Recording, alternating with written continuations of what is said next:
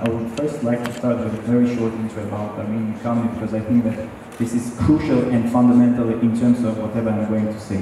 First, the thing is that Armenian economy, believe it or not, is fourth in the world in terms of economic performance if we control for some external and inevitable factors, variables. Maybe it may seem strange, but the idea is that in the world there are currently only 32 the so-called LDCs, landlocked developing countries, one of which is Armenia. And if we count those countries and we list in terms of GDP per capita counted by the purchasing power parity, Armenia is the 7th in the world.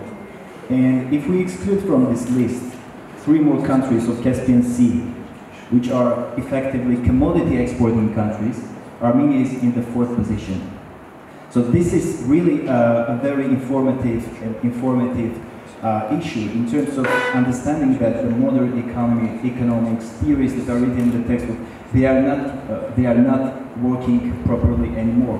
Why? Because for these kind of countries, which are under very significant and considerable constraints, we need to create and we need to shape new economics.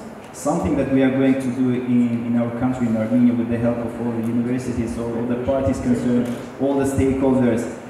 The point is that Armenian economy is under such restrictions from both sides, closed borders, not possessing any kind of commodities, that we have to understand how to reshape all the famous policies, fiscal policy, monetary policy, contractionary, expansionary, because we need to create and we need to reshape our uniqueness in terms of future development. And in this sense, I would also like to emphasize the role of the theory of economics and the economics thoughts in general. Why? Because you know, currently when we deal with the world of technologies, machine learning, artificial intelligence, economics as a pure knowledge, as a specific field of studies, is under considerable threat.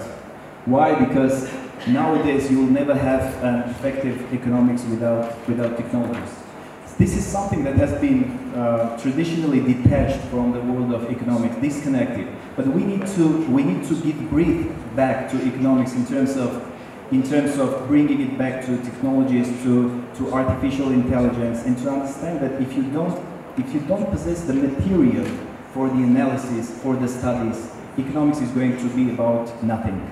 So that's why something that were mentioned by our panelists, Dr.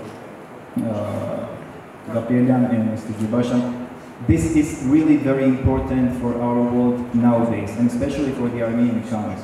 But I would also like to emphasize the role of universities in Armenia, because we are talking so much about the lack of competencies from the university side. By the way, I agree totally about the competence-based approach for the universities, because we are not preparing specialists, professionals in general.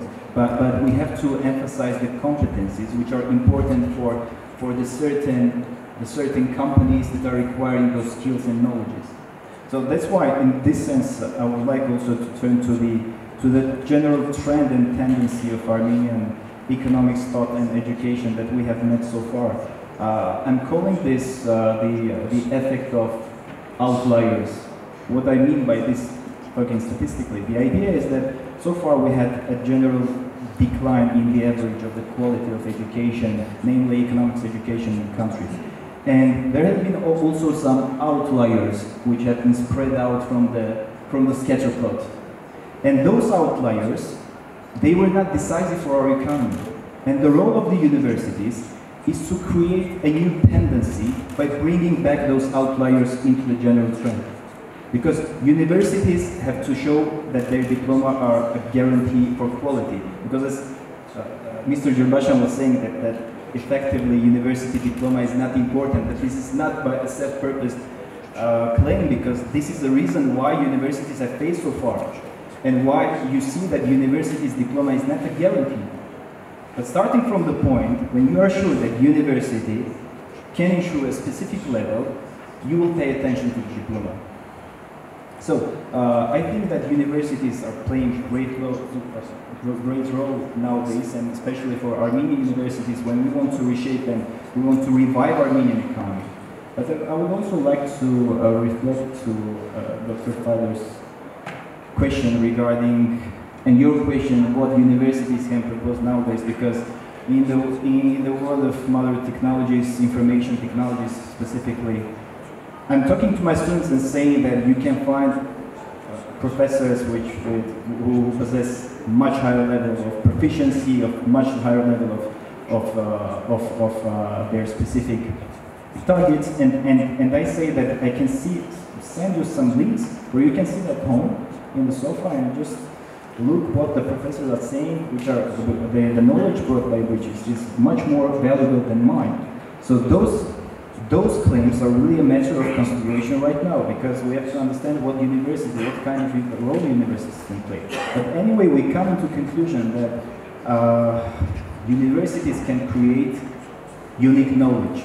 Something that is not better, that is not worse than the one that is existing. But whenever you are discussing something with the students, you are doing research, you are doing studies, you are creating a knowledge that is unique, that is exceptional, that is not being repeated in any part of the world at any time. So this is very much, this is the value added, something that you were asking for. And also, I would like to stress the role of our cooperation, which was touched upon several times by our panelists, that in fact, the only way out from this situation is to have the collaboration between all the stakeholders that are somehow interested to deal with kind of completely sophisticated issues. Something that you mentioned in your question. It's really very hard to manage a university which is considered to be the biggest state economic university, and you understand that you play a great role for the country, for the economy. This, in terms of relative weight, it is even more than Harvard University for the United States, than Armenian Economic University for Armenia, in terms of relative weight. That's why I would just suggest and offer my colleagues to work together for achieving the common goals.